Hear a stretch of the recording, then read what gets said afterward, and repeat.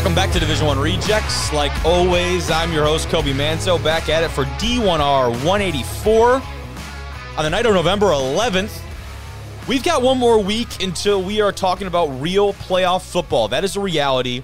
And tonight, we've got updated Division II football regional rankings concerning playoff bids, the 28 teams from 4 different super regions that will ultimately make it into the national dance at the D2 level. We also have every Division III team thus far that has clinched playoff berths with automatic qualifiers and, conference championships. So definitely tune in for those. But joining me tonight, a man at the head of D3 football right now, Zac Boyes, the quarterback out of Cortland up there in upstate New York, the reigning, defending national champion MVP of that game. Zac Boyes, friend of the show, is back. Excited to have him, but also joining us later on, Kenton Allen, the linebacker from Angelo State, some Lone Star Conference representation from the Lone Star State. The Rams picked up a big-time win and clinched the Lone Star Conference title this last week. Excited to talk to him. He has been a monster this past year, looking at his impact defensively for that squad down there. So a lot of really good things going on. Jimmy Martin will be back to talk about Division III football. No Matt Schwarzler tonight, but we still will have some NAIA coverage towards the end of the show. Like always, if you watch this episode on YouTube, don't forget the timestamps, video chapters, bottom of the screen. Fast forward to any part of the show that sounds remotely interesting. Those are also available on Apple Podcasts, Spotify, wherever you're listening. And I'll be the first to tell you, I'm repping the traditional D1R merch right now, or one shirt, that is released and out on the storefront. But I did just order some mock-ups of a second design, and I promised once we got to 10K followers, I would be dropping another t-shirt. I'm really excited about this one for the small school products, to give you a hint right there. I want to make sure the quality is up to par and everything before I really send that out and start distributing that to you guys and make that available. But definitely be on the lookout in the coming days, potentially the coming week here. And I'm hopefully going to be making an announcement about some new merch and a new way for you guys to support the show and rep the small school products. So thank you all very much for tuning in. I got a fun tweet of the week here. I'm trying to make this a weekly thing. It's something that I find interesting, maybe that I'll pull up and talk about on a weekly basis during the episode. This one comes from Southern Arkansas football, Mule Rider football, if you will. And they say, how does the number 10 team in Super Region 3 last week enter this week at 8-2, win Saturday 78-0, have a better record than the new 7, 8, and 9 teams, play in the same conference and schedule as number 5 and 6, who stayed the same, but dropped out? That's a long way of saying we did everything that we could and we got penalized. And the GIF that accompanies it is hilarious. And Mule Rider football, I am right with you. And the way that the D2, those rankings are being determined, some of the criteria is being changed, in the introduction of the KPI and the more maybe heavily leaning into that metric of, with some other metrics kind of put in there and how heavily those are each weighted. That is a great question, and I wish there was a lot more. If nothing else, I'm not going to come on here and bash the system tonight. I've done that enough. If nothing else, I wish there was more transparency, and we could hear from some of these people that are, on said committee, or hear from some of these decision makers. I think that would be very beneficial for all parties, because I think it's funny when people assume wrongly that I or the guys at D2Football.com have a say in what that goes down. Now, D2Football.com, they got their own top 25 ranking they do a great job with, but they are not in control of this, right? So I think some more transparency there would definitely be much appreciated. But nonetheless, let's get into the episode. We got a great conversation coming up with the quarterback of the Red Dragons. That's Zac Boyes. Joining the show tonight, you know him from the 2023 National Championship squad, the quarterback of the Cortland Red Dragons, friend of the show. It's Zac Boyes. What's going on, fella? What's going on, man? Good to talk to you again. Excited to be back on. Dude, excited to get you back on here. And like I was kind of telling you before we got going, we could have talked to you at any point throughout this season. You've been putting up ridiculous numbers. You guys have been on a tear. But I like to talk to you guys after you go through kind of what was the ringer this weekend. And I'm excited to talk about that and the Brockport squad that, gave you guys everything you could handle for that Empire 8 crown, even though there's a decent chance that even with a loss there, hypothetically speaking, that you guys could be a shoo-in for a playoff. It probably felt more like a must-win on your side, I imagine. Yeah, the easiest way to get into the tournament is to win your conference. Then you don't got to worry about, this year it's math. Last year it was, whatever it was. And so, just to get, it's like a relief, that's our first goal, is to get to the NCAA tournament. And then, as you saw last year, you just got to get in and get hot at the right time. So, definitely a relief to punch our ticket. I believe that, dude. Now you come off of that from one emotional big win to what could be another this weekend. The Cortland game is one that at least I have seen very minimal about because obviously the focus from you guys, you do it right. You do it the one game at a time. Let's finish out our in-conference play. But then it's not like you just have some game out of conference to go close out the season. We're talking about one of the biggest rivalries at this level. I mean, how do you get the guys to go from having this big comeback victory where we'll talk about you never led basically throughout the entirety of the game to Yeah. come from that high of highs to try and maintain that and keep the guys locked in for this week, man? Cortland. Well, I think, a lot of the reason why you come to Cortland is to play in this game. It's a big selling point for, Coach Fitz talks about it, all the time. And um, there's not much that you have to say to get everybody riled up. We know how big of a game it is. Um, the campus definitely knows how big of a game it is. It's a different feeling of quarter week. Walking around, everybody's a little bit more fired up, a little bit. Being at our place this year, everybody's a little, ready to kind of host a quarter jug. So, Oh yeah. um, it's not really anything you have to say. It's more of controlling those emotions and, keeping everybody in check and not getting too high or too low. Um, because that's what this game is. It's an emotional roller coaster, and the team that's kind of even keeled throughout the whole game is who ends up coming up on top. So, Yeah. um, the biggest thing is just kind of controlling all those emotions and all the outside noise and just focusing on the job at hand. It's a party for everybody else, but it's a business trip for us. So, That's good. I like we that. got our I hands like full. that. So yeah, yeah. I like that a lot. That's well said. And staying on that same vein, this weekend, Brockport, 14-0. You guys are on the bad end of a deficit, the likes of which you really have not seen this year, right? And you talk about a squad that hasn't experienced much of that. Now, a lot of these guys come back from playing in a ton of competitive games and a lot of great postseason stuff last year. But what was the reaction from the guys immediately on the sideline right there, down 14-0, two scores, and needing to bounce right back? Yeah, we were in a similar situation versus Susquehanna where Yep. we went down 14-0 again. And it's just kind of like it was so early in the game where it was like we knew there was so much time left to Mhm. kind of get on the right side of things. It ended up taking us a little bit, but we ended up there. But um, they scored on their first drive. We had a good first drive going, just hurt ourselves with some penalties, and then obviously the block punt for a touchdown. Yeah. I think after that, we just needed to settle down, just get into the flow of the game. Understand that again, there's a ton of time left, and honestly, in that game early, we just hurt ourselves on offense with way too many penalties. We were moving the ball well, we were doing a lot of good things. We just didn't, we got behind the sticks on third down, and Brockport's the number one scoring defense in the country for a reason. You Yep. don't want to be third and long against them. They do a ton of exotic stuff, and they got a really, really good defensive line that doesn't give you a lot of time to sit back there and survey the defense. So we just kind of had to get our footing in the game, and let our defense settle down, and settle into the game, and do what they do.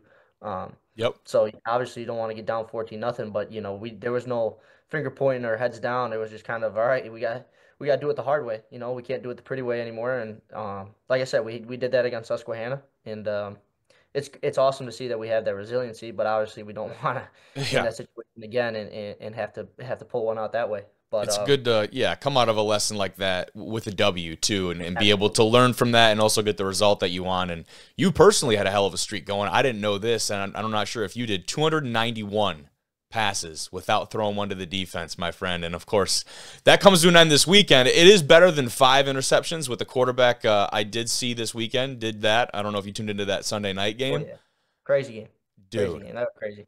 Yeah, but Turnover fest, man. that streak of yours, was that even something you're conscious of or aware of during that game? No. I mean, I'd be lying if I said I didn't know about it, but Yeah. that I had a lot of luck this year with that with that streak. Do some passes that should have been intercepted, and also I got great receivers that make a ton of great plays. So, Hmm. it was pretty cool to see that I haven't turned the ball over. That's something I pride myself on because Absolutely. ball's a program. You want to protect the ball at all costs and win the turnover battle. Um, but again, it's been a lot of luck, a lot of bad throws that the defense just they were so bad that they couldn't even catch them. So a little bit lucky That's good. sometimes. But that's just how football rolls and Yeah. shakes out. But yeah, I've been really proud of the offense of just taking care of the ball this year. We don't have many turnovers, which is really good, and kind of one of our main goals is to protect the ball. So we've been doing a good job of it all year, and just got to kind of keep doing that. Yeah, and I'd imagine, I was going to ask about where you've seen growth in yourself from a year ago to now, and I'm imagining taking care of the ball is one of those things. 5 interceptions a year ago is not a bad number at all, but you've seemingly went up to yourself, and knock on wood, you hopefully got a lot of ball to play yet. But coming out of last year, a lot of people on the outside, you see this Cortland team, and you lose your top 2 pass catchers, and you expect maybe this stark drop-off in production, and we have seen anything but that. What do you attribute that to, and where have you made strides personally? And I'm sure you'll deflect to some of your teammates, but talk about yourself a little bit there and what you've worked on and what you take pride in there. Yeah, I think like you said, we lost our 2 top guys to the NFL, which was pretty cool. But Hell yeah. it's yeah, I think it just took some time for all of us to kind of get on the same page. All of our receivers have only played in single digit games and started single digit games at receiver for us right now. Jaden's played a ton of football, but he's played a ton of football at running back. Not a ton of receiver, and I don't think people understand how hard it is to make a jump from running back to receiver. It's not just like you can just go out there and be great at that like he is. There's a ton of detail that goes into our offense and a ton of timing things and choice routes and stuff that we do that just takes some time to get on the same page. So I think I've just been really impressed with how fast we kind of picked it up and been able to move the ball as an offense. I just being accurate with the ball and protecting the ball is something that I really, really pride myself on and letting our guys make plays. We got guys that are dynamic with the ball in space. So, just get them the ball, let them do all the cool stuff, and I could just sit back there and watch and be a spectator. I like Um, that. but a real testament goes off to our offensive line. They're the core of our offense. We have a really good group in a tough group that it allows us to establish the running game, but also gives me a ton of time back there to make plays. I was talking about Brockport's D line this weekend, but they didn't make so many plays for us where it was they didn't have that big of an impact on the game where they were ruining everything we did. Yep. Our O line played very well, and like I said, it's a huge testament to what they do, and they're the core of what our offense is built on. So it's just pretty cool to see how far they've grown as well this season. Yeah, and you talk about, those Shout out to last my two guys up front. seasons, amount of success you guys have had. What's the difference if you had to pick something out that stands out, maybe whether it's personnel, play style, something else that kind of jumps out about this team? How would you describe the difference between last year's squad to here? Not saying in terms of better, worse, or indifferent, but just the way you guys go out there and play on Saturdays. Yeah, I think we're a little bit more gritty than we were last year. We're an older veteran group. We definitely can run the ball a little bit better than we Oh yeah. were in years past, and our defense is playing really, really good football right now when we put them in good situations and allow them to kind of make plays. So I think we are a little bit grittier. We're older. I think it's just more experience. Where we've played a ton of football, us seniors, where we've been up and we've been, winning a lot of games by a lot of points. And, last year, just kind of playing in those competitive games taught us how to win in the hard. That's a saying that Coach Mack, the coach before Coach Fitz, used to say all the time and kind of carried over from his culture. Just winning in the hard, doing whatever it takes to get a win on Saturdays and doing the hard things well. I think we, adapted that and have done a good job of that so far this year. But we got to continue to raise the bar and just start out faster and not let ourselves get behind. And just play better at the start of games. Not be afraid to lose. Just go out there and let it rip and do what we do. Yeah, you definitely. When you're playing your best ball, it's comfortable and it's loose, and you guys are confident as hell, man. Watching the offense come together is certainly a fun deal. But 29 points, not necessarily the biggest output you guys have had this year. But you look at the box score and you look deeper and actually look at some of the game. Almost 600 yards of total offense. And while that maybe doesn't translate over to the scoreboard in this instance, you still get the result that you needed. And I imagine there's still a lot of really good offensive takeaways from that unit coming out of this weekend, a lot to build off of. Yeah, a ton. 590 yards are a lot of yards for only Mm-hmm. 29 points. But it's also a testament to that Brockport defense where they played a bend it but don't break. We didn't play well in the red zone. We didn't execute like we normally do. We've been a great red zone offense all year. But we just kind of left a lot of meat on the bone in the red zone. So I think it was we moved the ball well. We did a lot of good things, but again, we hurt ourselves early and got ourselves in a lot of third and longs. And then when we're in the red zone, we just didn't execute. So third down and red zone are where you get your points from the offensive side of the ball. And we weren't great in those areas, and that's why we didn't put up as many points as we should have.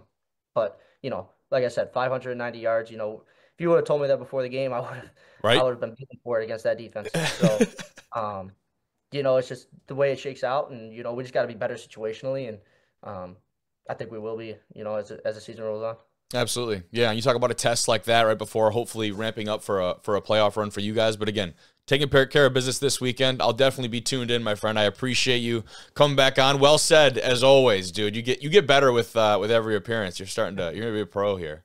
Hey man, I'm just getting old. That's all it is. Just getting old. Just getting old. Shout out Coach Fitz. He trains me. I love it. Thank you very much, Zach. Have a good rest of your night, dude. Yeah, man. Thanks for all you do again. You're the man. Big thank you to Zach for joining us. Now to move over to D2 football. We've got updated regional rankings for the D2 football playoff. And guys, this is where it gets really interesting. All right. Super region number 1. A lot of this maybe has not changed as much as, some of the other super regions. Charleston, Kutztown still on top. And this super region may as well be called the PSAC Invitational because you got Kutztown, Cal PA, Slippery Rock, East Stroudsburg all in the mix right there. All top 6 teams in the region, so all guaranteed a spot in the playoff. Now, New Haven in at that number 7 spot. Ashland does drop out after a tough loss to Walsh this week, so a little bit of a shakeup there. Findlay coming in at number 5, they've got a big-time matchup against Tiffin this coming weekend, so we'll see how that determines, the result of that could have some consequences potentially here. You've got Assumption and Bentley, a couple NE10 teams, on the outside looking in.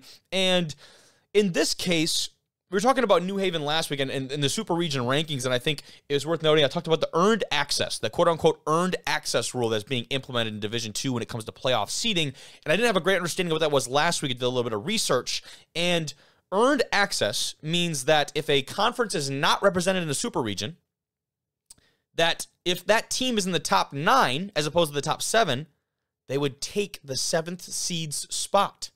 So as we go down the list, I think there's an example of this as we continue to go down.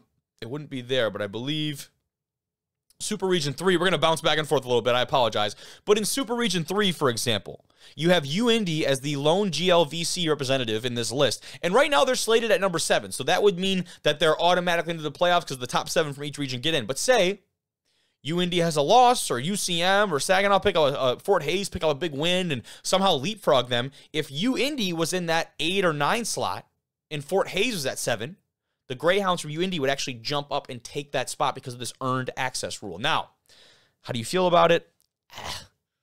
I don't know.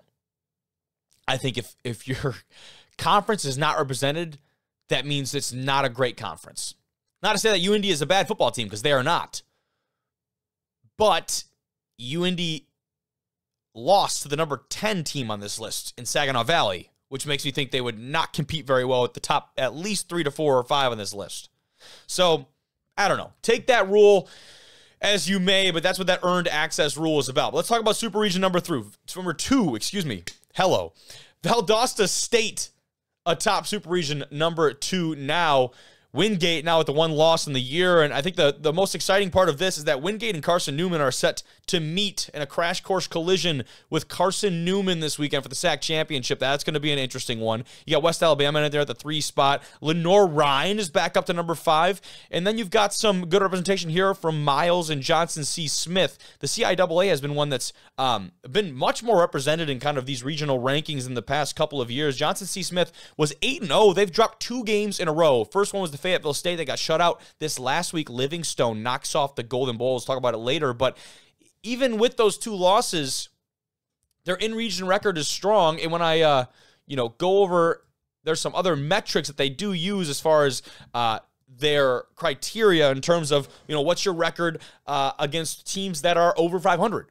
What is this KPI index, the Kevin Pauga index? I do believe it stands for. I don't have all that pulled up in front of me right now, but they have a resume still at 8-2 that apparently is good enough. The committee deems that they would be in at the 7 spot. Now, you got a West Florida team at number 8 that plays Valdosta State this weekend. So a win for the Argonauts on Saturday could shake up a lot for those bottom 5, 6, and 7 spots. If this Argo team gets hot and gets a win there, they could certainly be a play-in type of game for that team down in Pensacola. So you do have Virginia Union, Winston-Salem State on the outside looking in there at 9 and 10. Johnson C. Smith, I do believe, has the head-to-head as far as they beat both of them during the regular season. So I don't see that becoming much of an issue. But a lot of things could shake out here. Again, that Wingate-Carson Newman game, I wouldn't imagine that the loser of that gets bounced from this pool. I've seen crazier. I absolutely have. Let's go on to Super Region number 3. Ferris State still on top. The Bulldogs followed closely by GVSU and Pittsburgh State, who did hand the Bulldogs their only loss of the year back in week 0. More MIAA representation in Central Oklahoma. Then we go down to the 2 top foes from the GAC. Ouachita Baptist followed closely by Harding. And then you got UIndy there at number 7 with some Fort Hays, Central Missouri, and Saginaw Valley right now being the first 3 out. So, what stands to shake up here? Well, that Ferris State Grand Valley game already happened. You've got a Pittsburgh State team that did not play this last week, was dormant. A Ouachita Baptist team that is going to play in the Battle of the Ravine this week with the Henderson State squad that is very hungry for a big-time win. So that certainly could shake things up and knock the Tigers out if somehow they were able to lose that, which Henderson took it last year. So it's not outside of the realm of possibility. We've seen them slip up against Southern Nazarene. So this Ouachita Baptist team, I'm certain, will show up, and it'll be a very competitive game. But if they are to lose that, you could be bounced out of that 5 spot very quickly. There's some talented teams there at 8, 9, and 10 that would love to take that place. Now, other than that, I don't see a whole lot of mix-ups here in Super Region number 3, and I guess we'll have to see how that continues to evolve. But finally, Super Region number 4, Pueblo, the top dog, and certainly they've played like it. They dominated against Mines this last week, and we'll talk about that here in a bit. Augustana coming in at number 2, followed by Mankato, and then Angelo State, who just clinched the Lone Star Championship. They have not lost to a team in region. As you see the record there, both their losses coming to MIAA teams in the first 2 weeks of the season.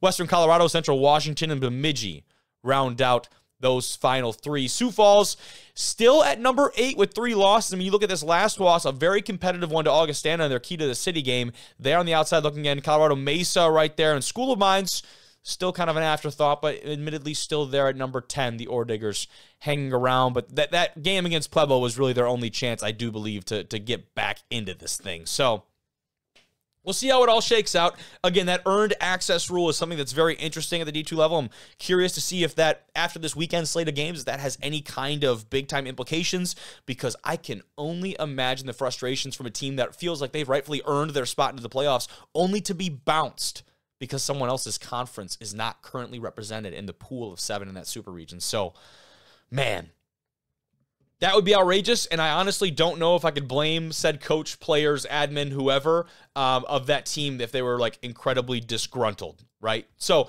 we're going to move over and talk some actual game film now, though. We're going to start in the GLIAC. Ferris State hosting Saginaw Valley, 2 of the teams that we featured there in our Super Region 3 top 10. I shouldn't say our, I didn't make it. In the Super Region top 10. They squared off this weekend in Big Rapids. Ferris State takes it 27-24. This one was all over the place. Trying to keep up with this one.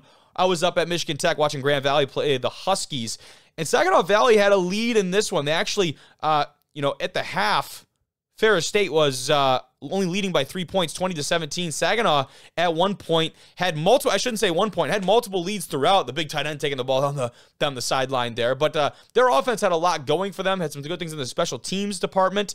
And Ferris in the second half, ultimately their defense stepped up big time, was able to generate some big plays, and was ahead 27-17 in the third quarter. Saginaw would score in the third to make it 24-27 here, but in the fourth, no scores. Both defenses stepping up, but Ferris is a lot more timely in doing so. You talk about some of the special teams plays right there. How about a blocked field goal from that Saginaw front? Again, though, Trinidad Chambliss, this one off to Brady Rose, up to the right side in the end zone.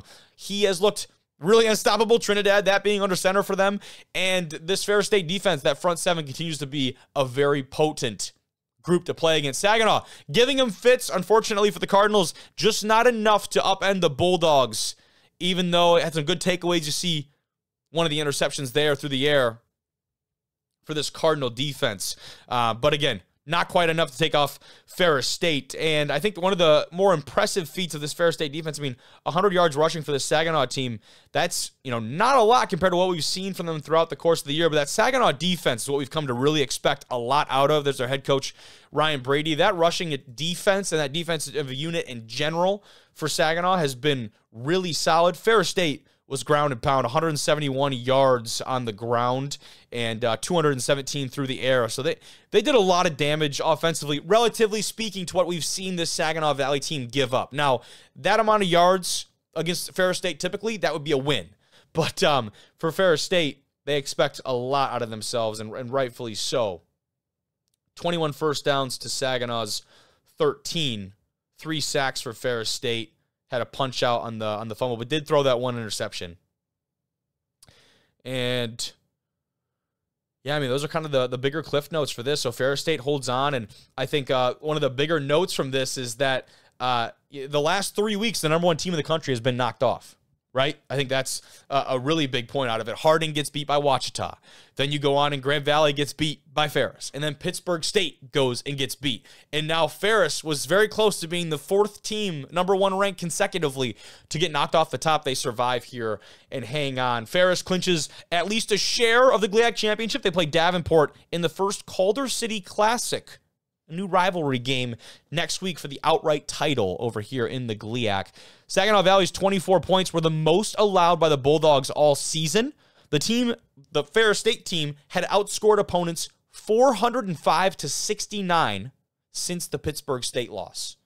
You talk about a different team from week 0 to week 10. Ferris State is the shining example of that. So we'll go over and talk a little bit about this Angelo State Western Oregon game. And admittedly, we won't talk too much about it because we do have Kenton Allen coming on later in the show. The linebacker for the Rams will come on and discuss this game and just talk about the Rams right now a little bit more in detail. But what you need to know about this one, I don't have as good of cut-up highlights from this one. These highlights are from Flow, and I should shout out as well, those highlights from Saginaw are from ABC 12, so I appreciate those guys putting out some good content covering small school football. But talking about this one, number 20, Angelo State goes on the road. They visit Western Oregon. They take this one 38-16, and Angelo State are Lone Star Conference champs for the 2nd time in 3 years. And this Rams team, I talked about it earlier, but they started the year 0-2. You lose to Fort Hays State. You lose to Emporia State. 2 top-quality MIAA opponents. Then you turn it on when you get into Lone Star Conference play. And it's not to say, I don't necessarily think this was maybe a wire-to-wire victory for them. By the way, these Western Oregon uniforms, absolutely clean. Those black with the red accents are ridiculously cool. Western Oregon gets on the board first here with a field goal. And looking at this one, like I said, it wasn't necessarily a wire-to-wire type of game. Angelo State taking a lot of shots through the air on this one. That was the first of many for that passing attack. They'd even things up at a field goal apiece, 3-3, and then would go on to score 2 touchdowns.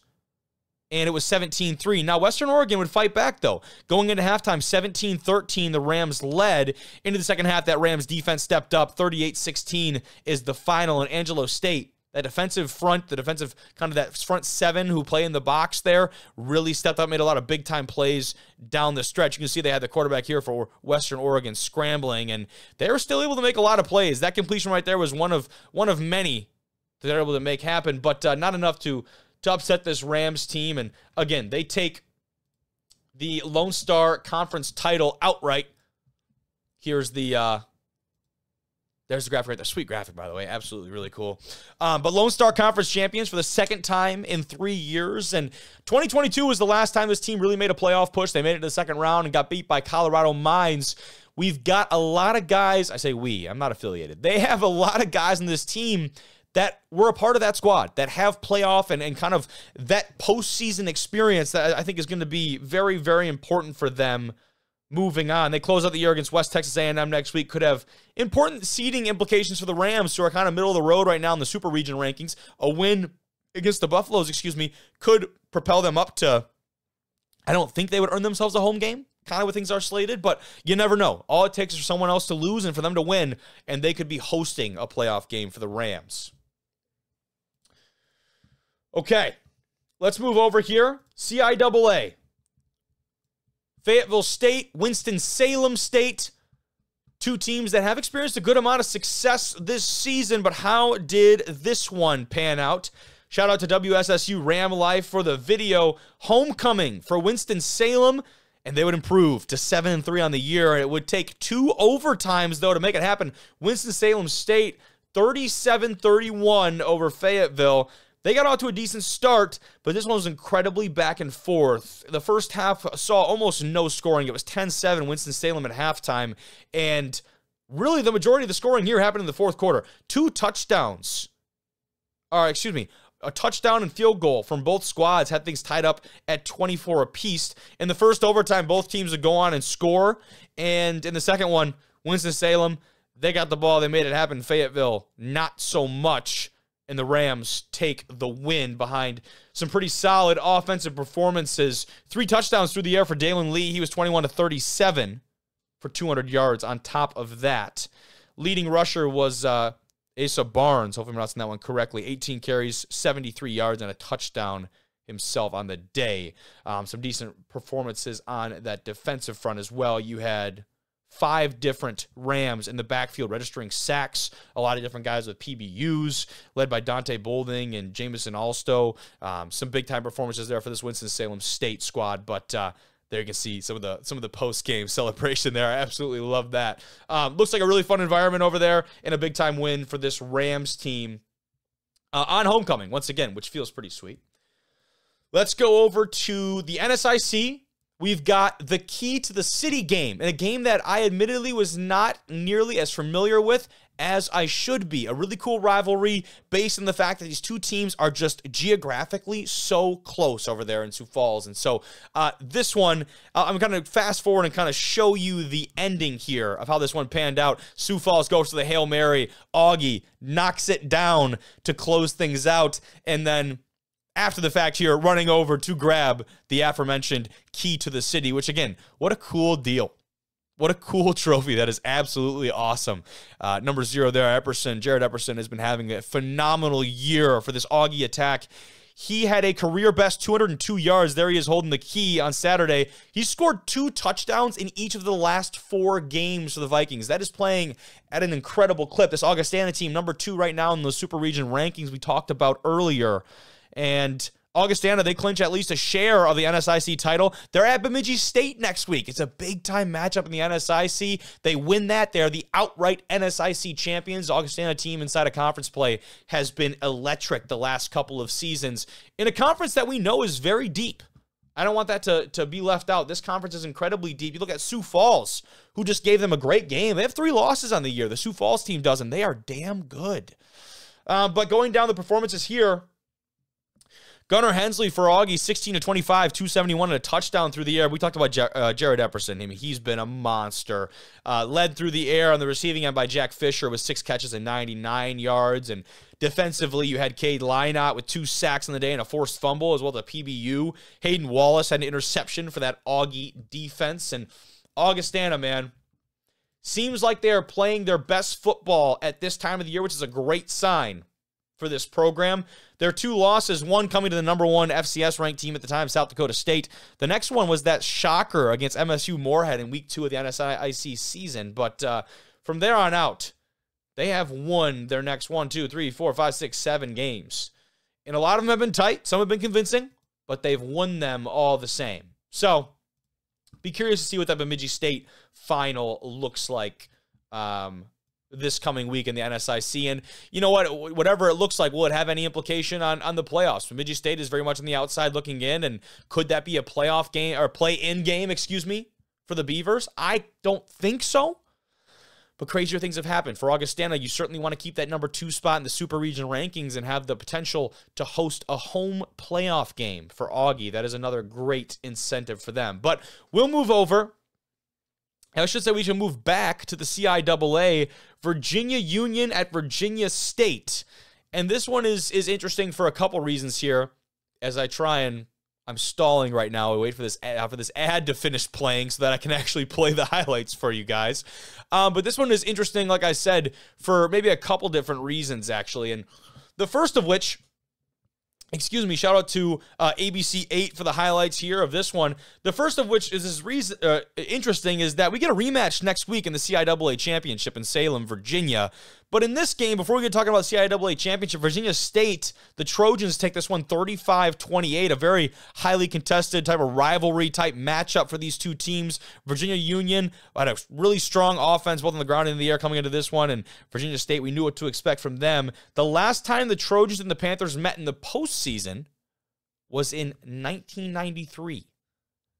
So, not as to say that I believe it was at the postseason or the championship, one of the two. But let's just say these teams have not played quote unquote, a lot of meaningful football against each other in maybe a while when it came to the postseason type implications. We are going to get a rematch here, though, between the Trojans and the Panthers, which I, for one, am excited about. But you look at some of the individual performances from this one, Virginia Union, Jada Byers. We talk about Virginia Union. He's the one face that kind of comes up all the time. He got his in this one, 29 carries, but 106 yards on 29 carries for Jada Byers is damn near shut down for this Trojan defense. And that is a really, really positive point and a great reason why they probably took this one out. Now, Romello Williams for VSU, he was 14 for 23, 294, 3 touchdowns, did have an interception through the air. Jamil Williams, 22 carries, 100 yards, or 88 yards in net yards, I should say, and a touchdown. But Malik Hunter, I think, was one of the heroes of this one. 6 catches, 197 yards, and a touchdown, that being a 91-yarder. Whoa. That helps the stat book a lot. Defensively, KJ McNeil for that Virginia State squad had one of the takeaways through the air, and then Levante Gator, had a second one with Deshaun Coleman picking up the 3rd interception of the day. 3 takeaways for that Trojan defense for Virginia State. That was probably the biggest point that they made in order to pick up that win. Back over in Super Region number 4. And it's number 6, Colorado State Pueblo, taking on number 21, Colorado Mines. Highlights courtesy of KKTV 11. Shout out to them as I'll pull those up in just a second. I probably should pay for like YouTube Premium at this point, but who knows if I'll ever get there. But the Thunderwolves playing host to the Ore Diggers in this one. They got a lot of snow over there in Pueblo. Thankfully, the grounds crew were able to get the snow off the field and get this one underway. A forced fumble here early on for Pueblo, and that was kind of the start of the end for this Mines team. Pueblo goes on to roll 28-13 over Mines. And this is really a statement win for this Pueblo team of changing the tide, maybe the passing of a torch, so to speak, over there in the RMAC.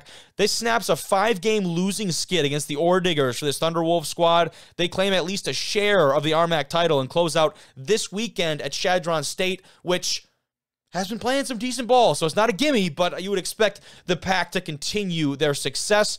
Speaking of the Pack, they extend its RMAC win streak to 15 consecutive games. CSU Pueblo has won inside, of the conference. That is incredible. That really is. And again, I'd be remiss. You talk about Pueblo, you have to talk about Reggie Retzlaff. 7 catches, 139 yards, 2 touchdowns, both of them in the second half. And he's a guy that shows up exactly when you need him to if you're a Pueblo fan here.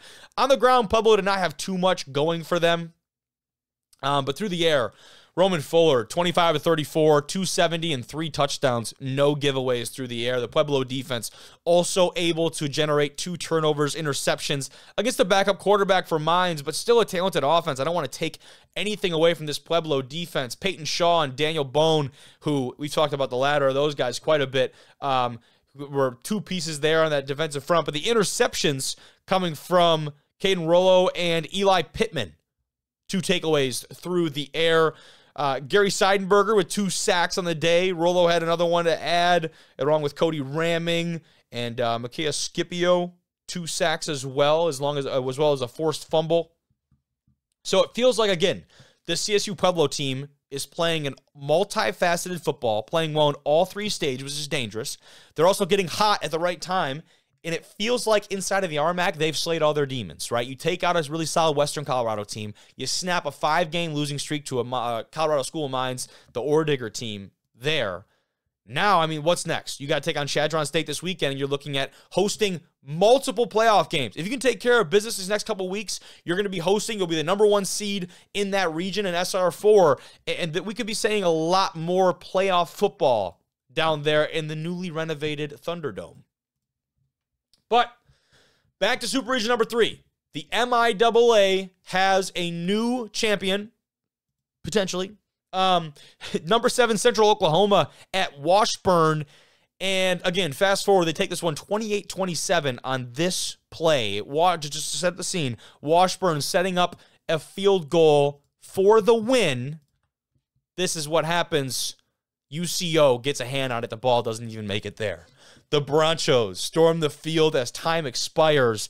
They clinch a share of the MIAA title for the first time ever. Now, they joined the league, I think, in like 2008 or 2012. They haven't been around like forever, but again, the first time in their team's history that they've clinched at least a portion of the MIAA title. The blocked field goal here as time expires. And that's a big-time win for this Broncho team that has just found a way to get it done against quality opponents week in and week out. The offense we know has been absolutely electric. We'll talk about them in just a second, but special team steps up here. Defense steps up in a big way on the road. Emporia State coming into town next week for UCO. Again, absolutely not a gimme, an Emporia State team that is rightfully pissed off right now. But let's talk about that offense for the Bronchos a little bit. Two guys that have been the forefront of this offense, the quarterback and his number one target on the outside. Let's talk about Terrell Davis here for a minute as I pull up this clip. On this touchdown right here, Davis became the single-season record holder for receiving touchdowns. That was his 13th of the year against Washburn, and that was the first score of the day there in the first quarter. One more look at it.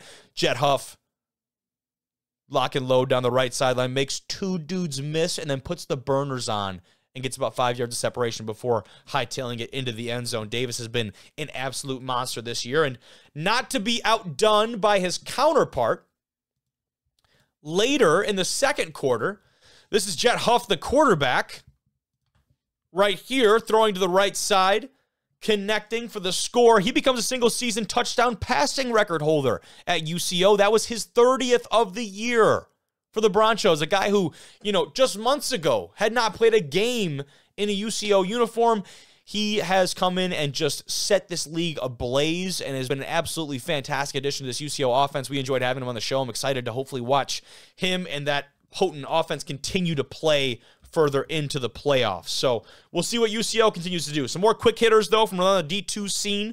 Finley takes down Northwood 27-17 at home ahead of a massive game against Tiffin next week, which definitely has some GMAC implications. Finley very much in the hunt for one of those Super Region number 2 spots, I do believe. Sorry, I forgot that mixed up. I always forget what the GMAC gets thrown into there, but Finley very much in the hunt for a playoff spot. Just know that.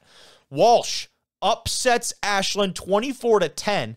And while that might not mean anything for Walsh, I believe they're the Cavaliers, Ashland was very much in the playoff hunt. They've played a great strength of schedule. They've had some big-time quality wins. That is the first time that Ashland has gotten beat by Walsh in their history. And that was very much thanks to T.C. Molk, 314 yards passing from him. Big day from receivers Trey Martin and Garrett Waite. Walsh, man, playing spoiler for the Ashland Eagles squad over there. How about New Haven? They defeated St. Anselm 14-11 to once again take control of the Northeast 10 Conference. I think that is because they beat Assumption as well, so they would be right up on the top there in Bentley. So New Haven right now sitting at that number 7 spot. Would have, if the season ended today, they'd be in the playoffs. Central Missouri comes back to beat number 19 Emporia State on the road, 45-36, in a game that saw almost 1,000 yards combined of total offense. UCM, though, they dominated the time of possession. Zach Zabrowski and company under center there for Central Missouri. Again, a team that has 3 losses, but has played some really good football. I mean, if you're in Super Region 3 and you're one of those teams on the top, you would absolutely hate to see UCM sneak into the playoffs the way they are playing right now. I mentioned it earlier, Livingstone, they handed Johnson C. Smith their second consecutive loss of the season, 15-10, with a depressing recap on the website. And usually I don't put people on blast like this, but I thought this was worth sharing because I'm doing my research and I'm trying to check up on things. This is on the Johnson C. Smith webpage. And for those of you listening, don't worry, it'll be a quick read. The title says, JCSU ends title hunt to Livingstone, 15-10. Here's the full recap. The Johnson C. Smith University football team falls to Livingstone College in the commemorative classic, 15-10. With the loss, the Golden Bulls fall out of the CIAA title hunt. The Golden Bulls end the regular season at 8-2. no how the game happened, no statistical leaders, no silver lining whatsoever. And footnoted right there, stats are unavailable at this time. Man, that hurts, though. I mean, your team's 8-0. You go and lose back-to-back games, and it felt like this was the year for this Golden Bull squad out of the CIAA, and now you're not only are you not coming out on top, you're not even getting a chance to play for the CIAA championship. That's got to hurt. That certainly has to hurt. But finally, Clark Atlanta, they're moving on to the SIC championship game after a 28-17 win over Morehouse. Rematch with Miles in the championship game, and that Miles team is one that's right up there with JCSU as far as playoff implications. So that game against the Clark Atlanta team that had not won last year, my understanding is they are on fire this year. They, I believe, one loss in the season. I think a lot of people would be inclined to take Miles in that one, but it would not be the first time that Clark Atlanta has gone and upset someone and surprised many others. So that's it for the D2 football talk. We got one more guest when it comes to D2. Let's get over to Kenton Allen talking about the Angelo State Rams team. Also joining the show tonight, crucial piece of an Angelo State team that just clinched a Lone Star Conference championship. Linebacker Kenton Allen. What's going on, man? It's going good. Glad to be on the show with you tonight. Dude, excited to get you on here. I was just saying that, I mean, we've had some Lone Star representation, maybe not nearly enough. Looking down there at Super Region 4, man, and you guys, you've been tearing it up. A tough start to the year for you guys out of conference. You get into Lone Star play, and you just locked the hell in, apparently, huh? Yeah. Yeah, with the new DC coming in, you know, everybody had their ups and downs, trying to get the groove in. Got the first two games, it's not the same team as it was. It's not the same team. We had a lot of downs, but throughout each game being constantly improved. So we still have yet to play our best game, and hopefully y'all can see it soon. I like that. And, I mean, you talk about the time between then and now. I mean, you're talking multiple months of playing football and dozens of practices, a lot of great game experience. Some, for you guys in this case, some really close wins over quality opponents. Last week was a huge one over Central Washington. This week, going all the way up to Oregon, there's a lot of great things in between then and now. But at the end of all of it, got to feel pretty nice to be champions of the conference. Yeah, it's my first ever conference championship. Last year we're just this close to making it to the playoffs, but this year, this conference champion is really a blessing for all of us because we had that chip on our shoulder, something we had to look forward to coming into the season. This is just one step to our bigger goals for the season. Yeah, and you guys are the top scoring defense in the conference right now against some offenses that are not struggling to put up points. I mean, you look last week at a Central Washington squad that you guys hold the 2 scores. They went out and scored 66.5 this week. Like, some of these numbers, like, you've done this against some really quality opponents. It's a long way of saying that what's going really well for this defensive group right now. You talk about having someone new at the head of that. Is it a lot more comfortability, people growing into their roles, a combination of all the above? Talk to me about what's changed from those first couple of that rocky start to now defensively. Well, it all really started with, you know, the return of the seniors, the Eric Rascos, the Jordan McKinneys, those type of players that came in with the open mind. They got it down, and they brought all the people up with them. So even they struggled at first, but as that bond grew closer in games, you know, we never panicked because, like what our coach says, if he does not panic, we ain't panicking. So every game is you got to put our head down and work, play these great teams, and do what we have to do every single time. You play great teams, but you also have to travel a hell of a long way to do it. What the hell is it like playing a conference game in Oregon? I would be very curious to know because we've talked about the Lone Star a good bit on the show, and even after you remove a team like Simon Fraser, like some of the travel in this conference is ridiculous. Talk to me about some of the challenges of going up there to play at their field. Western Oregon, you know, it was extremely cold. The grass field is something not a lot of us have ever experienced before. Yeah. That was something different for a lot of us. But besides that, it was just a normal football game for us. Fair. It was just different place, different field, but it was still football. for us. So yeah, how does the travel itinerary change? I'm assuming you get out there a day earlier maybe than you're typically used to, and get to get a practice or two in on their field. How does that work? actually, we didn't get a practice in on our field. We came in the day early, like you said, but Okay, wow. we were at the hotel. We had our walkthrough. We had an early game at 1. That's something we're not used to. Yeah. So we had to wake up real early, come to the field, and get the game on. And it's 2 hours behind, so the time change for a lot of people was a struggle. But I believe that too. That's a big adjustment, especially talk about the kickoff time. Like that could actually be a pretty big factor for sure. Well, me personally, coming from the JUCO, the 1 o'clock games wasn't nothing new to me. Yeah. It was I can't even explain. It was just a normal game, just different time. I can't explain it. It was a normal game, just different time. Yep. No, I feel you there. And this is a team, you guys, the Rams down there, that has a history of postseason experience. And you talked about, coming in last year from that JUCO for you. But does it feel like you guys still have some of that veteran playoff experience? Obviously, the last kind of run this team has made was in 2022, right before you got in there. Does it feel like you still have a wealth of those guys that have seen some of that postseason action?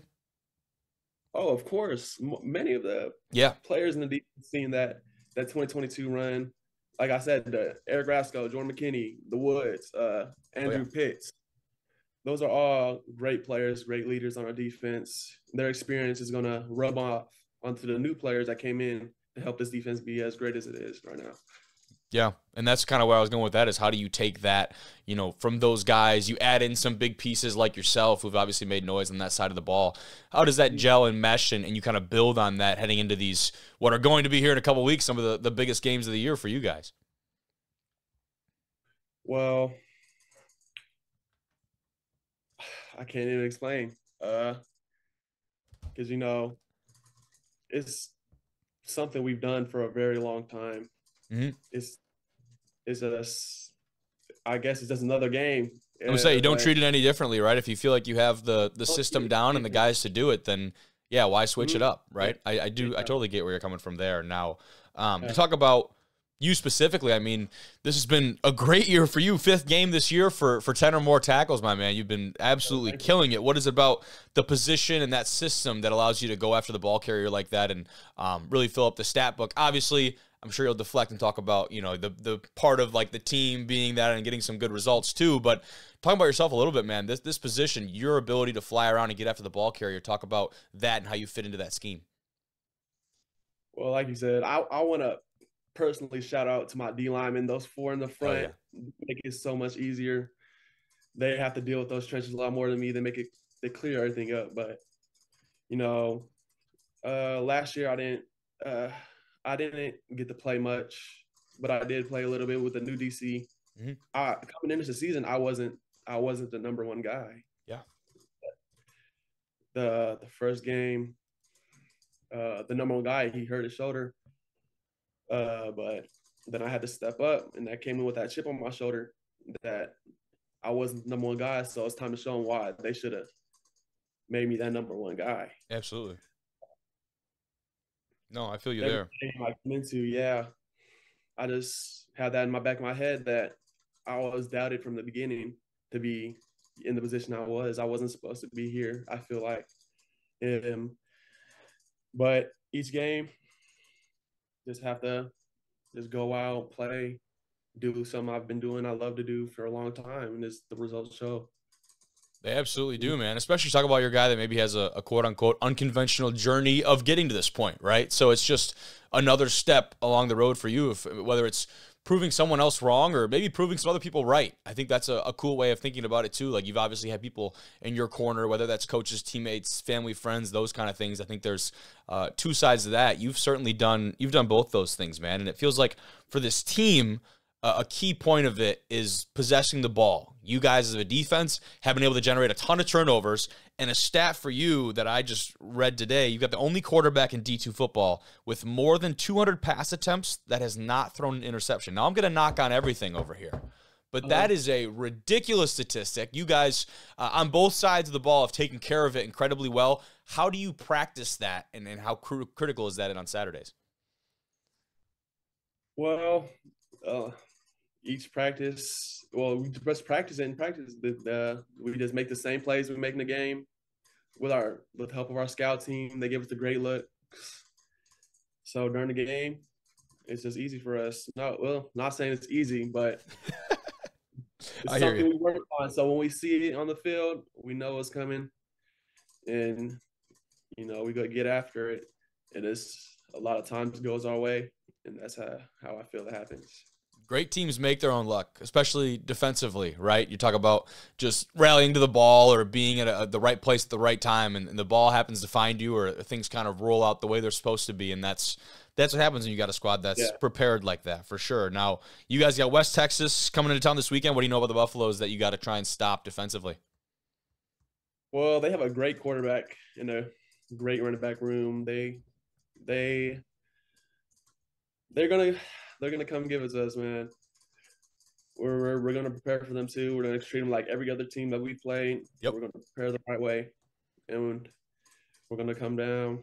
They're gonna come down, and we're gonna have a great game. So. Fair enough, my friend. I'm excited to watch you guys the rest of the way. Take care of business this weekend, and whether or not that happens, hopefully some big time football for you guys to be played in the next couple of weeks. I'm looking forward to it. Thank you for spending some time with me tonight, Kenton. I appreciate it. Yep, thank you. Absolutely. Have a good night, man.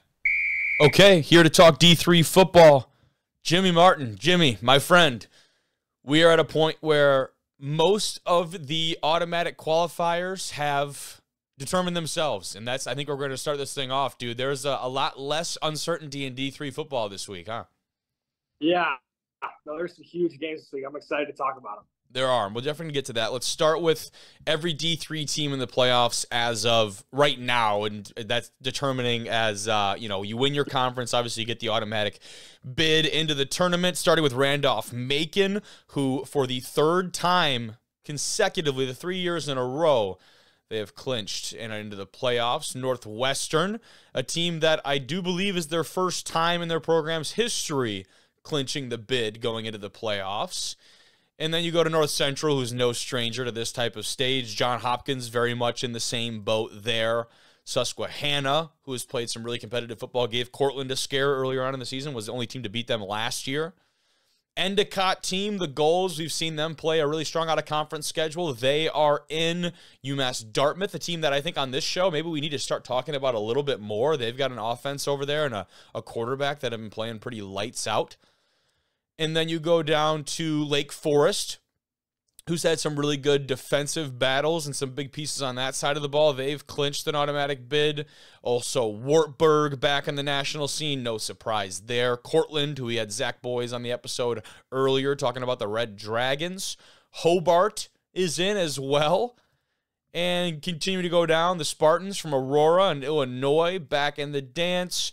Maryville, the Scots, again, a team that I don't think we've talked about maybe too much on this show, and Hardin-Simmons, we'll talk about them later on in this episode. Another big win over UMHB this past week. Hope out of the MIAA, not Alma this year. A Dutchman, I do believe, take the conference. And then Salisbury, who is the new #1 in terms of NPI. Did you see that? I did, yeah. Big time for the Goals. And finally, King's College, we talked about last week with their big win over Delaware Valley. They take the MAC conference, and with that, the automatic bid into the playoffs.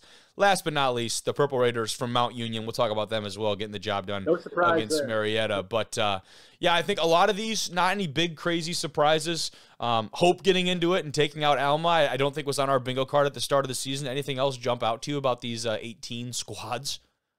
I mean, not necessarily. I mean, that was obviously a surprise, seeing oh geez, what was I blinking out on? There was one team we just talked about how they had gotten in like 3 years in a row, and Randolph? No, not Randolph-Macon. Someone missed. Yeah, Alma. That was obviously one. Okay. Yeah, but that was the one I was thinking of. Yeah, absolutely. But yeah, I mean, those teams are all in as of now, and there's a lot more teams that are going to be cementing their spot as well. But let's start with one of those teams that we know is going to be in the dance in Cortland, and our game of the week selection for I think a lot of reasons. This this Cortland squad, man. I mean, we talked about it with Zach earlier on, or at least I did. They're down 14-0 to start. And that's, that's happened once this year. That was against Susquehanna. The Riverhawks got ahead of the Red Dragons, but that's not a place they've found themselves at very often. So they're able to bounce back. And even though they only scored 29, almost 600 yards of total offense, talk about your takeaways from this one for Cortland and Brockport in some respect. Yeah, so obviously, they're, like you said, their only lead of the game came on the game-winning field goal with 27 seconds left. Just crazy one here. Obviously, Brockport, pretty solid team. I was not expecting them to keep it this close necessarily, but obviously being at home, they have a little bit of home field advantage. But obviously, huge win for Cortland, clinching the playoff berth. That is huge. And now you're talking about a Brockport team that has 2 losses. And that game was for the Empire 8 Conference. So if Brockport takes that, they would have the automatic bid because they're also undefeated in conference play heading into that game. The 2 losses for Brockport, 1-point loss to the defending national champions in Cortland, and a 6-point loss to then number 11 team in the country, Susquehanna. Yeah, I mean, they're giving themselves a chance for an at-large bid. I mean, they win this week. You see that 8-2, like, with a pretty That's what's crazy, resume. though, is they might still be on the outside looking in. And they play Alfred this weekend, Alfred University, on the road. But it's to the point where even if they win, they are not a lock for one of those at-large bids, which is scary. And there's a lot of teams that are really, really good that may not get an at-large bid, as we'll probably talk about a little bit later, too. But yes, a lot of really good football teams in Division III. A lot of good teams. Yes, I'm 100% agree with you there. And I think that was just kind of my big takeaway from that is like Brockport has put together this a really solid season. Their defense has been one of the best scoring defenses in the country, statistically speaking, and that's been the last couple seasons. They really gave Cortland a run for their money there. Just a little bit coming up short on Saturday. And a game that certainly did not disappoint as well. That's Mount Union taking on Marietta for what would be the OAC championship. And kudos to WKBN 27 for this tape that we're about to roll on the show here. Mount Union gets it done, but not incredibly convincingly. 28-21, the Purple Raiders get the job done, Jim. So, little fun fact: there were 4,900 people at this ball game, and they saw a miraculous Mount Union comeback with 2 touchdowns in the last 5 minutes of the game. The game winner coming from Tyrell Sanders with a 32-yard touchdown reception. Man, it's just so tough for Marietta. It's just brutal. They had him on the ropes, and they just couldn't finish. Obviously, Mount Union had a very, very healthy balance of running and passing attack, averaging 5.6 yards per carry on the ground.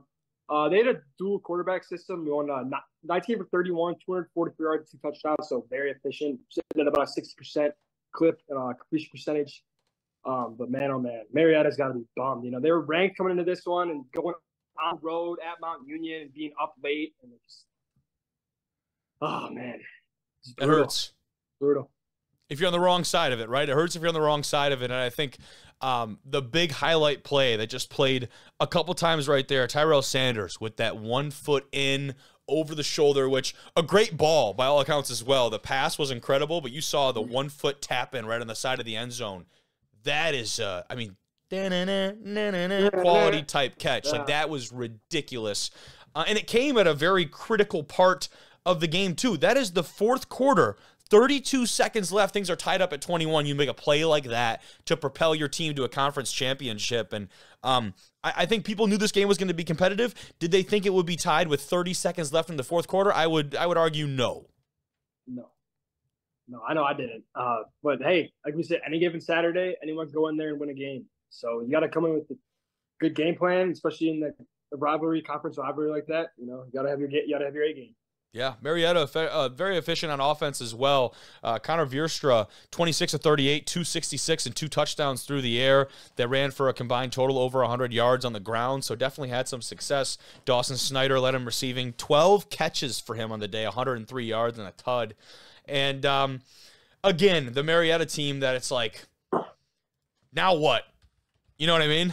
It's really hard to tell, I guess. And you look at what they have right now.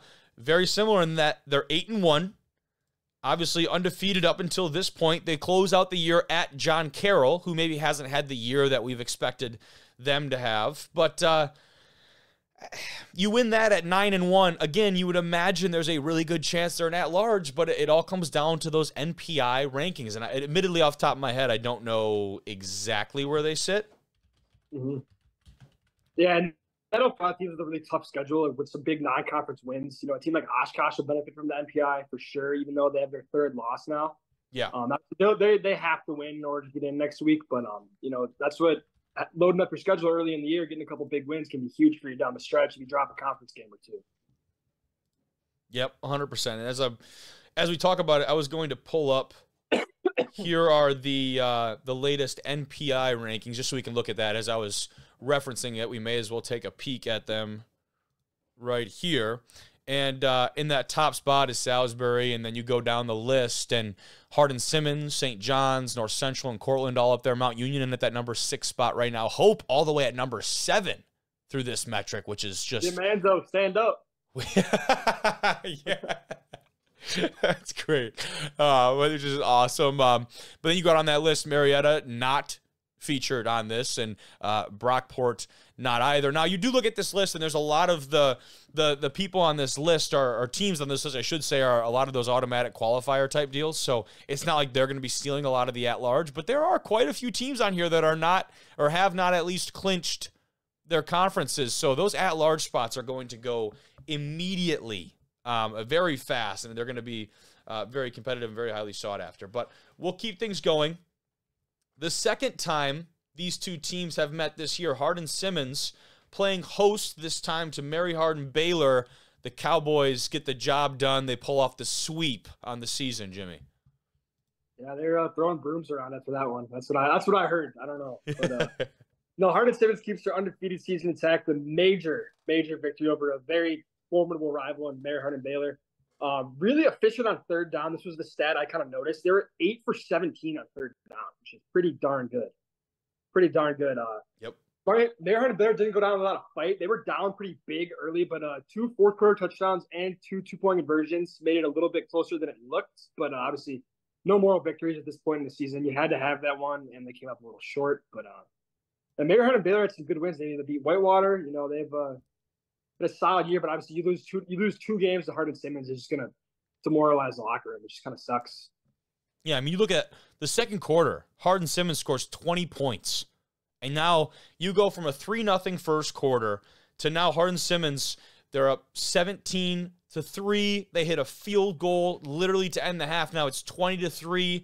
And you talk about, I think a lot of teams, I should say, talk about winning those last couple minutes before the half and then coming out of the half. Those are big momentum swing type moments in a game like this. Hardin-Simmons hits a field goal as time expires to end the first half, and then into the third quarter, they score and they strike first and draw blood at a 7-yard touchdown run from Derek Roberson. Then it's 27-3. And like you said, there was still some fight, 2 touchdowns in the fourth quarter, just not enough. If nothing else, it made the score look a little bit more interesting, but other than that, it wasn't really anything to write home about. Second straight year that Hardin-Simmons takes the ASC, so shout out to the Cowboys down there. We'll see what they can stir up when it comes to playoff football, but a team that has been, for lack of a better term, stirring up a lot of shit, Jimmy. That's you guys down there. Talk to me about this weekend. Stout taking on number 9 UW Oshkosh, and I'll just leave it at that. Oh, man. So, obviously, you got Luke Cool, the best kicker in America. The guy just delivers game after game after game. I mean, this guy's got ice in his veins. I mean, his last name is very fitting for his persona around the locker room. Our Division III Special Teams Player of the Week, 6 for 6 on extra points, and they nailed the game-winning field goal with just 2 seconds left. It's from 24 yards, but it does not matter. When it's a game-winning kick, it's a game-winning kick. You're going to get Player of the Week. That's freaking awesome. Yep, there you go. On another note, Adam Moen, by the way, the quarterback for Stout, has been absolutely playing out of his mind. Another 5 touchdown performance this week. From week 1 to now, he's a completely different quarterback, getting through his reads, progressions, running the ball really effectively as well. And Luke Sedin actually got in there, made a big run for us, got us into a better scoring position, gave Moen a breather. Well, that was huge. But the WIAC just continues to be an enigma. Like, no one knows, like, who's the top dog. And, like, we still don't know if we're going into week 10 here. It's week 11. But there could be a 4-way tie depending on how everything goes down. And that would just be absolute chaos for the playoff. It would. And now you have a lot at stake, this weekend. But I mean, you guys start pretty hot, all things considered. You tie it up at 7, you take the lead, and then this really was back and forth, but you guys start to really separate, you know, going, again, we talk about ending the second half and going into that, or ending the first half, excuse me, going into that second half. You score into the second, or near the end of this, the second quarter, talked about Moen coming on the 8-yard run, that's 28-14, then you score again, 35-14, Tucker catches that one, and the game could have gotten away there. Oshkosh finds a way to tie it up. Trey Tetzlaff, 6.5 minutes left to tie things up at 42. And then, of course, the man on the screen, Luke Cool, he gets the job done for you guys. I mean, talk about the environment there. Road Warriors. Yeah. You know, came out with a big one. And a lot of controversial calls late in the game, too, that made it a little bit closer. Like, we had a kickoff return. Like, Pat Corcoran was clearly down on the ground, and they ruled it a fumble. And that made it, I mean, if we just get the ball there, get a couple first downs, it's over, and then they get the ball back from that fumble, and then obviously they go down, they tie it, and then they miss a field goal. They could have taken the lead, and then we go down and get the field goal, and that was it. So it was surreal. It was awesome. I believe it, dude. I believe it. So now, you know, moving forward, you guys, Platteville this weekend, and you mentioned, I mean, you win, and it seems like all signs point towards you guys get the automatic qualifier and the bid out of the WIAC, which, again, you talk about being on the freaking bingo card. Not a person, that's no shot at you guys, not a person in America had that on the bingo card at the start of the year, and that's why the sport is so special. Now, I will mention, though, in the summer, when you asked who I thought would win the WIAC, I said it's going to be someone that no one expects. You did. And I think you know who I was thinking of, but I did not say yeah. it. You know, because you got to be humble on the show, obviously. But we've all believed all year that we are capable of doing whatever we want to do. I mean, it's up to us. And I did see that Platteville posted that they clinched on their Instagram, which was kind of interesting because now, I don't know if they've actually clinched. Maybe they clinched that they have at least a share of the WIAC, which is correct. Yeah, it is true, but yeah, I mean, I don't know. But from your perspective, I mean, I'm sure you guys take it as you know, you take it as a chip, right? Add the chip to the shoulder, right? Absolutely. I was like, what's that? Like, what do you mean? But no, I mean, I do get that perspective a lot, and I think the cool thing about it, you know, for you guys is you get to control your own destiny. And at this point in the season, there are not a lot of teams that say that. So now you guys get to control your destiny when it comes to the playoff football, and that's really exciting. Now, these two teams we'll talk about over in the WIAC, not so much the case. Whitewater at number 20, UW La Crosse. Shout out to WXOW 19 for the tape. La Crosse, Jimmy, the Eagles take it 24-21 in this one. No, there are a lot of questions about La Crosse after they fell to 2-3 early in the year, and all those questions were put to rest after this 4-game win streak for the Eagles with some pretty signature wins, obviously being at Stout and then taking down Whitewater. You know, this one was interesting because early in the year, we're like, oh, this is the WIAC championship game, da-da-da. And this was more like, oh, whoever loses, their season's over. Yeah. So it was a very big dynamic switch in this game, obviously. But no, La Crosse coming out on top. They're really good late in the game. Obviously, early in the year, they had some struggles finishing games, but they've been really good these last couple of weeks, especially making big plays late. And we saw that this week as well. Absolutely, dude. Like you said, I mean, you look at the start of the year preseason-wise, you probably would have marked this one, put a star on it for that WIAC championship, and now it's like, who's playing in the Isthmus Bowl? You know what I mean? The stakes have certainly changed, and these two teams still have picked up some quality wins along the way, but it's just not to the same caliber. Maybe just sounds wrong, but it's not to the same level of that. You know, the stakes are not quite as high as maybe we expected, and this conference has taken a turn for who knows what. What do you think of these all-black unis from La Crosse, by the way? There's our friend Studer just ripping down the sideline as I say that. They're pretty cool. I like them. All right. I'm a fan. I can say as someone not affiliated that they're badass. The chrome helmet is sick. Yeah, they're pretty cool. You got to give credit where credit is due, even if they're your conference rival. I love that. But yeah, I mean, this is you had mentioned, like, this is kind of an exclamation point for this La Crosse squad, and defensively, offensively, they get it done. You talk about right here getting back to the quarterback. We've seen a lot of the offensive highlights, and this team where maybe they would have liked to seen some of this play a little earlier in the season, very much still getting a lot of that done. Now, two games I had Cliff noted here at the end. In the pack, Grove City takes down Case Western Reserve 30-20. They hold the Spartans to only 21 yards rushing on the day. That seemed like a ridiculous stat, especially considering they still scored 20 points. Finally, the one that was brought to attention on Instagram, thank you, someone, for bringing this to my attention. Carleton College, they beat Gustavus for the first time since 1996.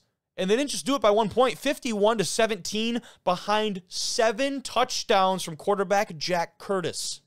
You know, they opened up a can of whoop ass in that when I started opening it up. Yeah, I don't know if you got that at first, but no, I had to specify what I was doing there. But no, a signature win for Carleton. Obviously, Gustavus, pretty solid program. We didn't play them this year. We played them the last 2 seasons, and That's right. They're always tough, man. They're always tough. So definitely an eye popper. I did not expect to see that score for sure. No, like you said, that might be multiple cans, all open up at the same time. Yeah, but those feel like the biggest points from D3 this week. I mean, literally, you think about it, a week from now, we are going to have clarity. We're going to have a playoff field for D3 football, and then hopefully we'll be talking about going and doing a show somewhere. But whether or not you're involved in that is still up in the air, because we might still be playing some meaningful football down there at Stout. Yeah, so, yeah, we'll see. We'll see. Sweet, dude. This is exciting. There's a lot of cool stuff going on. So, yeah. Hell yeah. But, be sweet. Hell yeah. Thank you, Jim. I appreciate it, dude. Only gets better from here on out, my friend. Yes, sir. We're going to close things off here with some NAIA coverage. No Matt Schwarzler tonight. He's tied up with his real job, his big boy job. So get over it. You're stuck with me. Let's start things off with our game of the week selection. Northwestern College traveling over to Dordt. And this is a pretty monumental game. Northwestern heading into this one, the all-time series, 18 wins and 0 losses against the defenders. They've never taken down Northwestern. It felt like this year, Dordt, the year they've been having a little bit of the down that Northwestern has been on, relatively speaking, to their usual success that we've become accustomed to. This was the window for Dordt to really go and make something happen. When you turn on the tape here, it was very much a defensive battle. The final in this one, 3-0. Northwestern wins this, and like I talked about, it is not exactly an offensive explosion from either of these squads, and when it comes down to it, Northwestern had the 1 field goal in the 3rd quarter off the leg of Eli Stater, hopefully pronouncing that one correctly. Some other big plays, I mean, you see a takeaway right here from that Red Raider defense that certainly stopped the Dordt drive. There were a couple of those throughout the day that were very critical at certain points of the game, but it was the end of the game. Here's the one score, by the way. I do believe, off the foot of Stater, there it is. That would be the only points scored in this one for Northwestern or any team.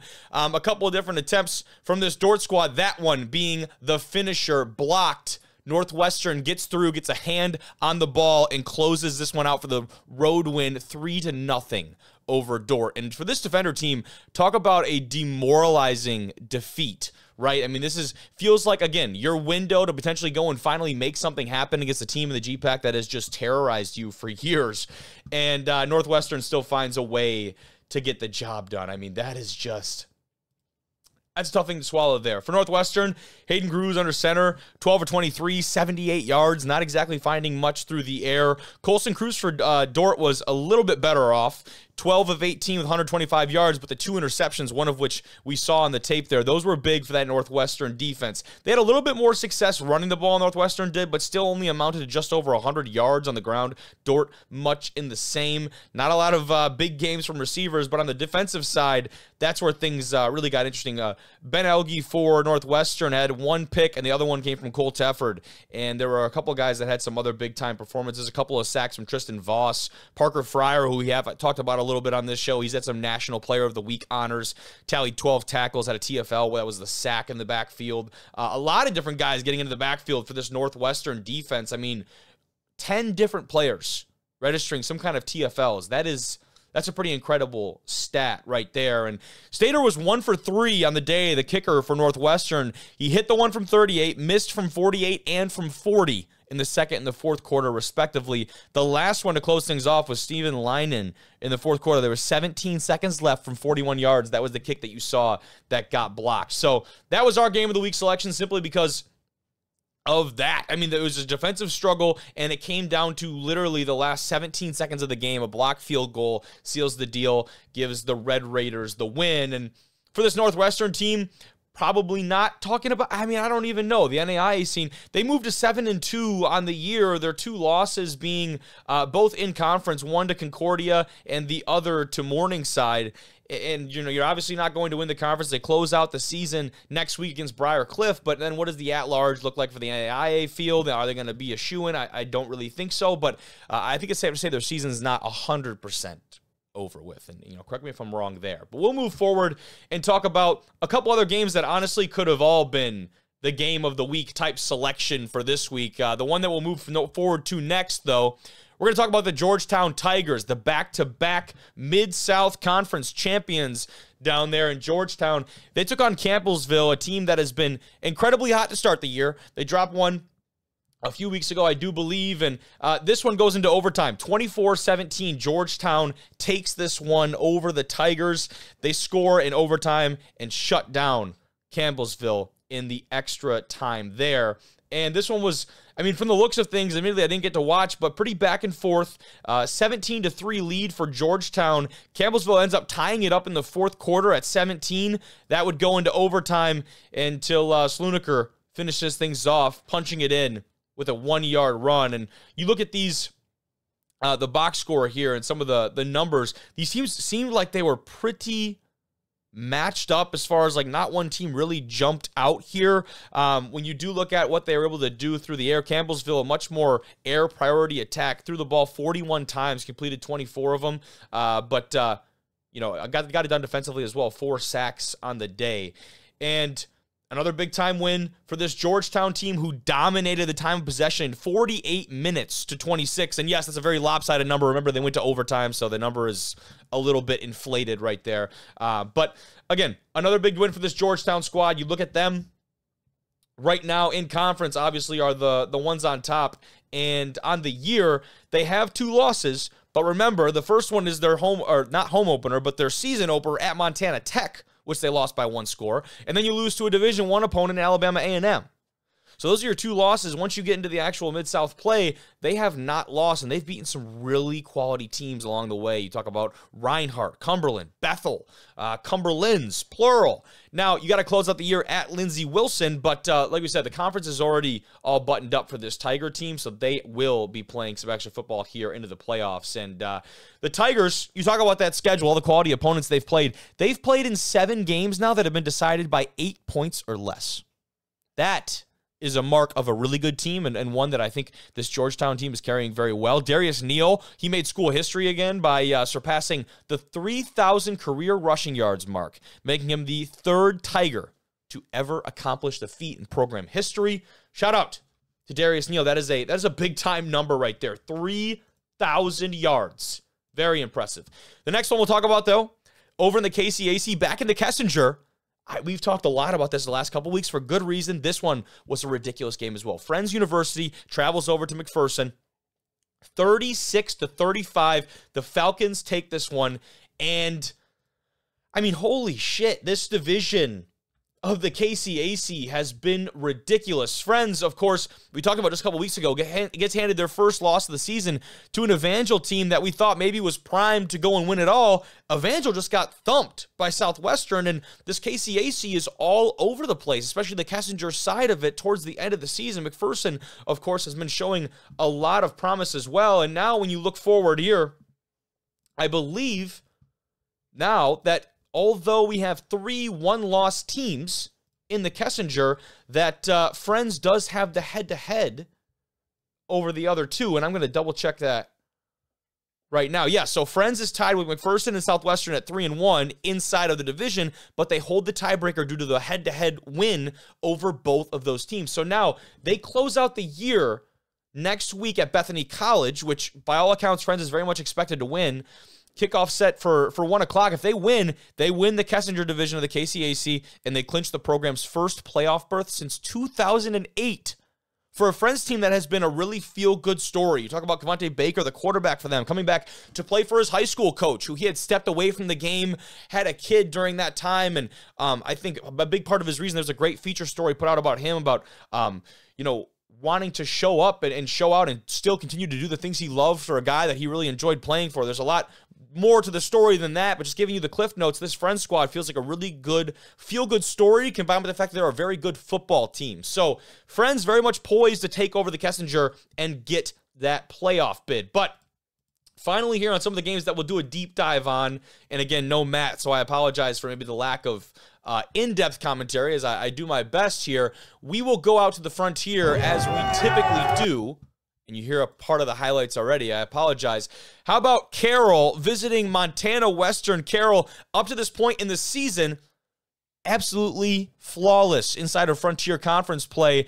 They would go play the Bulldogs. That would last no longer. Montana Western takes this one 27-14, and UMW's defense held Carroll to 167 yards of total offense. That is an incredible stat. 36 of those yards coming on the ground. You talk about a Carroll team that has been perfect inside of conference play this year. They go on the road and only get 36 rushing yards against the top-ranked defense, and they were able to get some damage done through the air. You see it there. Jack Perka in the end zone to bring Carroll ahead 14-13. They're still in the first half, I do believe. And again, this was a gritty game. I don't want to make it seem like Montana Western absolutely dominated, but they scored in every quarter. And no, that was in the fourth quarter, excuse me, where that last touchdown, I do believe. Yes. So the fourth quarter, they would score. That was Perk on the 22-yard pass from Carson Ocho. Hopefully pronouncing that one correctly. But then Montana would add 2 scores of their own in the fourth, one with 10 minutes to go, and then last one there with just 50 seconds to go, a Pete Gibson 10-yard touchdown run, and that gives the Bulldogs the victory. So definitely a big-time performance from that Montana Western squad who has shown up and showed out for multiple points throughout the season. They do have the one loss in the record that, if I am correct, came to Southern Oregon earlier in the year. Yes, it did. Their second game of the Frontier Conference play, they lost by 2 to that Southern Oregon squad. So now, if you look at the Frontier Conference right now and the way that the conference is kind of shaking out, right now at the top is Montana Western with an overall record of 8-1, 6-1 inside of conference play. Montana Western and Carroll both 6-1, but obviously because of this result, Montana Western holds the head-to-head advantage. And right now, it's Montana Western's conference to lose. I mean, you look at what they've been able to do, and even with that one blemish earlier in the season, you close out the year at Eastern Oregon next week. That is absolutely not a gimme, but they take care of business there. They will clinch and make it back into the playoffs. Otherwise, some other notes across the country in NAIA. Bethel, Tennessee, to go back over to the KCAC. They go into Lindsey Wilson. They win 33-31 in not 1, not 2, not 3, but 4 overtimes. Bethel and Lindsey Wilson. That was a shootout and one of the candidates for game of the week. But just we thought we'd give the nod to the GPAC foes over there. Southern Oregon, going back to the Frontier, they win the in-state contest versus Eastern Oregon 49-21 in a really strong showing. Kaiser keeps things rolling against in-state opponent Florida Memorial 51-16. That offense and offensive backfield look really powerful against the Lions down there. Southwestern, they dominated at Evangel. Go back to that. 21-3 against an Evangel team that we've been really high on and really surprised to see that result.